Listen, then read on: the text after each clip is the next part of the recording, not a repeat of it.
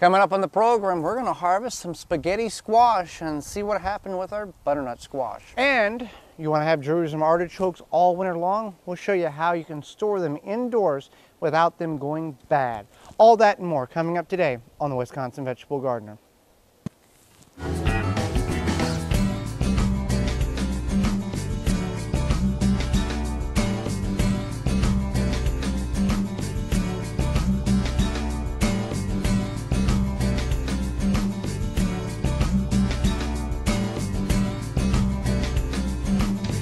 The Wisconsin Vegetable Gardener is sponsored in part by, for all your non-GMO, heirloom, organic, vegetable, flowers, and herb seeds, visit dollarseed.com. Sioux Growing Supply, located in Wausau, Wisconsin, focusing on certified leaf compost, an excellent amendment for poor soil, retains moisture and adds nutrients, which equals less watering. Available in Sioux organic seed starting kits, pre-filled trays and pots, bag and bulk. Visit SiouxCompost.com. Don't poison your soil with municipal water. Attach a body, mind, and soil hose and filter.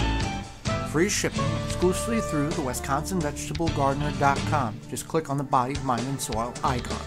Authentic Haven brand soil conditioner for the home gardener. Easy to brew, 100% organic. Visit ManureTea.com. Welcome to the Wisconsin Vegetable Gardener. I'm Joey Baird. Getting later in fall and it's time to harvest our spaghetti squash. Now this bed here was an 80 square foot approximate bed that we had planted spaghetti squash on this side and butternut squash on this side. We did very small to little soil disturbance. Last year we came in here and mulched it with leaves very, very heavily, about a foot tall. And we're going to do that here in the next couple of weeks as well. We let it set. We had virtually no weeds most of the year. And now there is some weeds that have come up now since the mulch of the leaves has biodegraded into the soil. We didn't have a very good stand of butternut squash, which is a disappointment because that's kind of one of the things we like to eat. Spaghetti squash is good as well. This is the only butternut squash that we have in this whole patch. It's a very small butternut squash. Now, with it being later on in fall, and we're going to see this on a couple of them, when we harvest these, there's going to be dirt on the backside and there's going to be slugs. So you want to remove all of that you want to let it dry in the sun. The slugs will go away on their own unless you want to pick them off and throw them in other parts of the garden. So we have left these out here for a couple of weeks. You can see the vines, most of the vines have died back here. Some of these are green, that they will change over to a yellow color. Now, which is an odd thing that we have. We've got traditional spaghetti, I'm going to cut this one off here, spaghetti squash that we're used to seeing, this off yellow color. Then we also have, this is a spaghetti squash that almost has a remnants of a zucchini, a Black Beauty zucchini pattern. Now this could be for a couple of different reasons. They all came from the same package of seeds. They could be at the time of the seed producer, there could have been some slight crossing of pollination in this.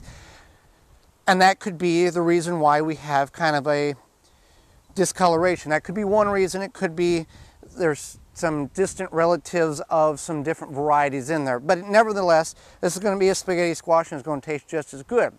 Now, if you're thinking, well, why could it be cross-pollinated in the garden? It very well could be cross-pollinated with the zucchini that we have there in the straw bale and other parts of the garden. But the thing with pollination, being cross-pollinated, it's pollinating the seeds that will grow next year if you do save them. It's not going to affect the actual plant this year. Same thing with tomatoes. You may have two different varieties of tomatoes growing next to one another.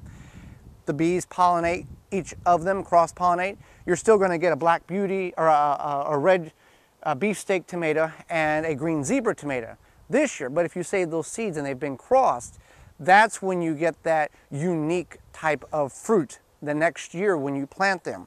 So this could be something that has happened last year, or when these seeds that we got were saved. But nevertheless, again, nothing terrible about it. So we've got a number of spaghetti squashes here, and here, see, this is another one that has that discoloration. Now, the way we're cutting these, and this is the way we want to cut these off, even if the vine is dead, you want to leave about 1 to 2 inches there.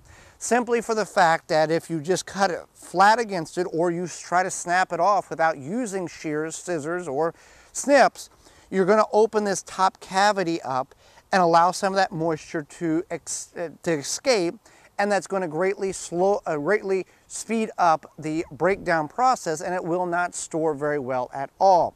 Now I'm going to go ahead and harvest the rest of these, and we're going to see what we end up with. And then we're going to talk a little bit about curing these things so you get the most longevity out of storage when you take them into your house.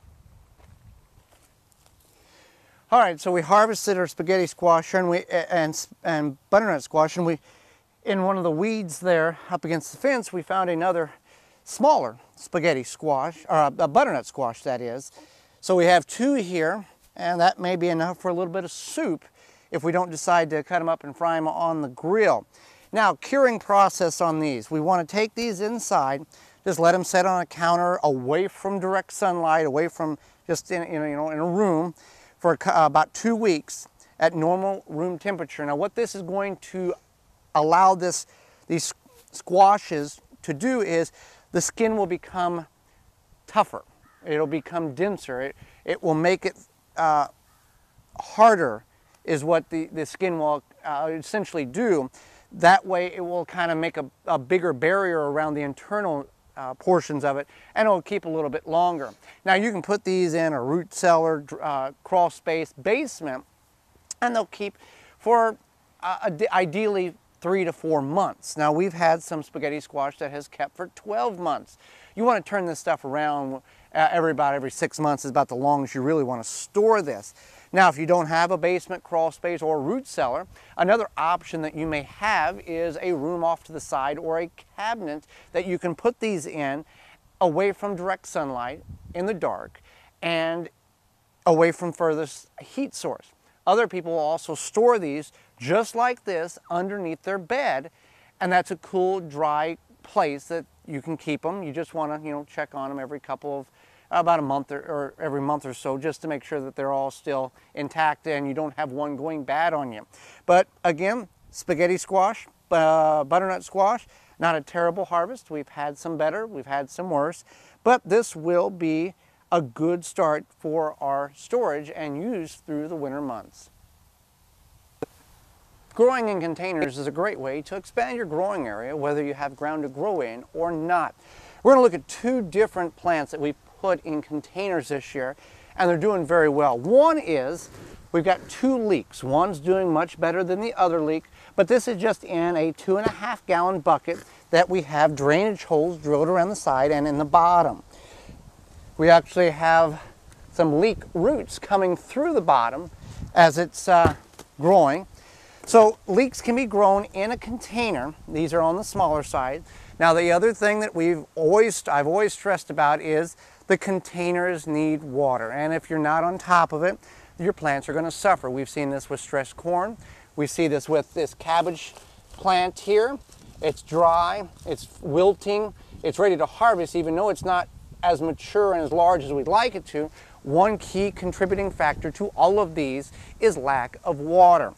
This here is the kale that we had planted not very long ago, and we're actually using the top of our compost trash can bin as a water reservoir for this kale.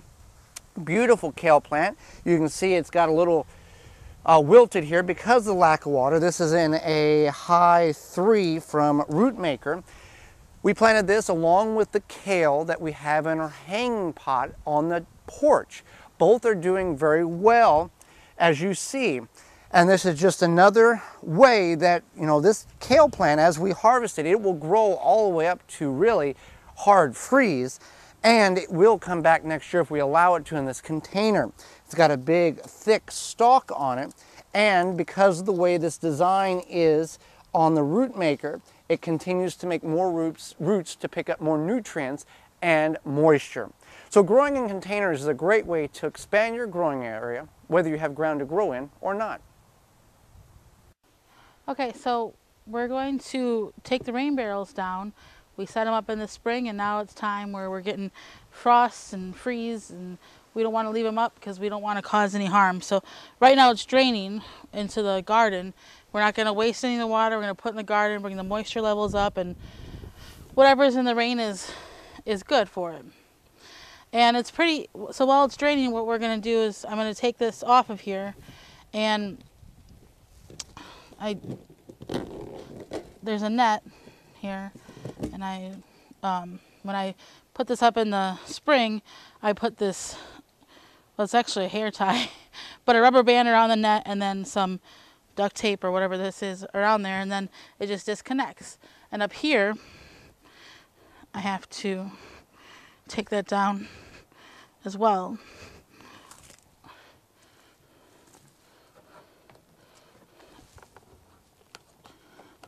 It's just connected by some tape.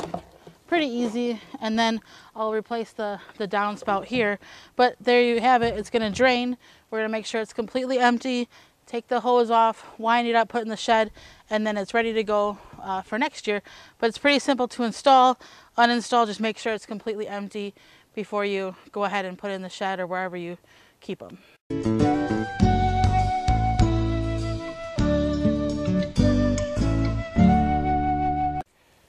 So this is our Jerusalem artichoke patch, or sunchoke as it is also named.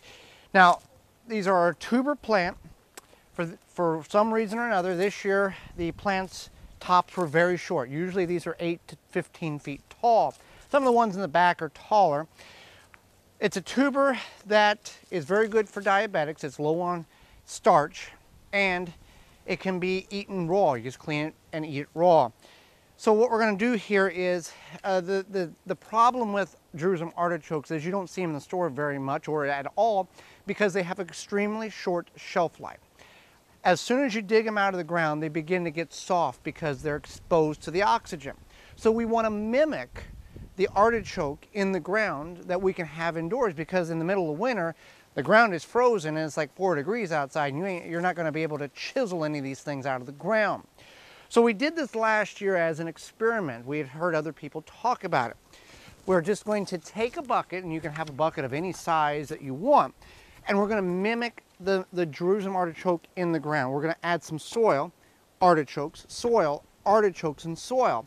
And then we have a stairwell that goes to our attic, which is pretty much what ambient temperature outside is. So it will get cold, but it's not really going to freeze like a block of ice, but it will mimic, winter conditions in that attic stairwell.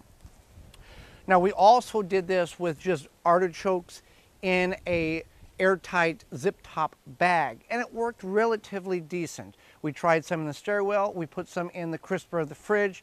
They did keep, but not as long as the ones in the bucket.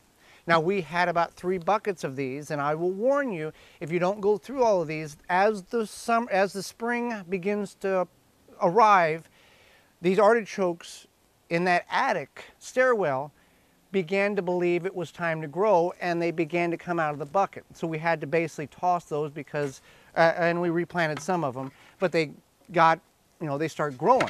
So here's what we're going to do. We're going to take some soil. This is just a 2.5 gallon bucket. Take some loose soil, just regular garden soil, nothing special. All we're trying to do is mimic the underground conditions. Now, if you do not know what Jerusalem artichokes look like, I'm going to dig some up here, and we will take a look and see what we got. All right, so here's what Jerusalem artichokes look like. Oh, they kind of look like, I don't know, like a ginger. But they don't taste like ginger at all. That's a very nice, good cluster of Jerusalem artichokes. And you can see that you just bust them down, and they'll break apart, and you can eat them. The longer they stay in the ground, the less chance of them causing you to have gas. So you want to be very cautious of how many you may eat at one time until you understand how they react, your body reacts to them. You can also make sunchoke hash browns. And we've done that, worked very well. We did add a little more salt than what was recommended, but it worked out really nice. So if you're going to harvest these just as is and take them in, you want to do maybe enough for 2 or 3 days, because they will go bad very, very quickly. And going bad meaning they will just shrivel up to nothing in a matter of just a few days. So what I'm going to do here is I'm just going to bust these off of this root cluster here and just layer them in there. Now, for example, that's all one right there. Now these will come back year after year. These are very they can be considered invasive. Wherever you decide to plant these in your garden, that's where they're going to be permanently. You can also put these in a container and grow them and have them, very isolated, or a raised bed. Now these have not spread any more than what we have put them in 3 years ago. We have never made it through this entire patch of harvesting them in a given fall. So keep that in mind. A little will go a long way. Now this one is on the soft side, so I'm not even going to put that in the bucket. These two are firm. I want to get good, healthy ones in this bucket, and then I'm going to cover them with dirt. Now we've had artichokes that were the size of baseballs that we've dug out of the ground. It appears this year is going to be a very small sized harvest for whatever reason. So now that we've got one layer there, I'm going to take some more soil, try to keep the weeds, rocks, and sticks to a minimum, and I'm just going to cover the top until I can't see them no more, and then there we go, and then repeat the process until the bucket's full. Thanks for joining us. Join us again next time for more organic gardening and food preserving. I'm Joy Barrett, and this has been the Wisconsin Vegetable Gardener. For more information, please visit thewisconsinvegetablegardener.com.